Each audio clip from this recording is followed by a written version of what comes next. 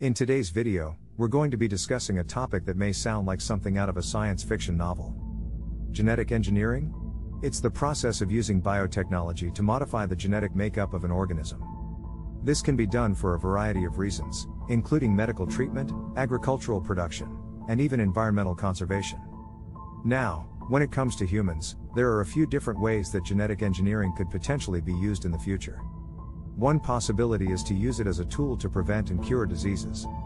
For example, researchers at the University of Pennsylvania are using CRISPR to treat sickle cell anemia, a genetic disorder that affects the production of red blood cells.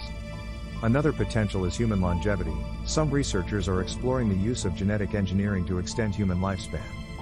For example, the Sense Research Foundation is working on developing therapies that target the root causes of aging at the molecular level. Another potential use of genetic engineering in humans is to enhance certain traits or abilities. This could include things like increased intelligence, physical strength, or even lifespan. While this may sound appealing on the surface, it also raises significant ethical questions about the potential for creating a society with genetically enhanced individuals who may be perceived as superior to those who are not. However, there are also significant cons to consider when it comes to genetically engineering humans. One major concern is the ethical implications of creating a society with genetically enhanced individuals.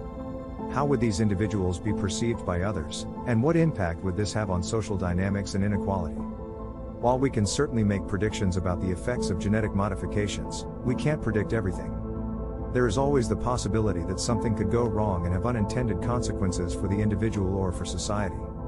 Another con is cost. Genetic engineering is not cheap, and it's likely that only those who can afford it would have access to these treatments. This could further exacerbate existing inequalities in society.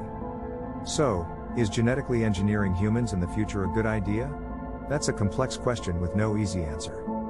There are certainly benefits to be gained from this technology, but it's important to carefully consider the potential risks and unintended consequences as well.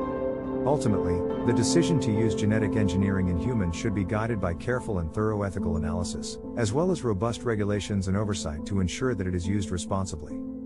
Thank you for watching. If you enjoyed this video, please give it a like and consider subscribing to our channel for more content like this. And as always, we welcome your thoughts and comments in the section below.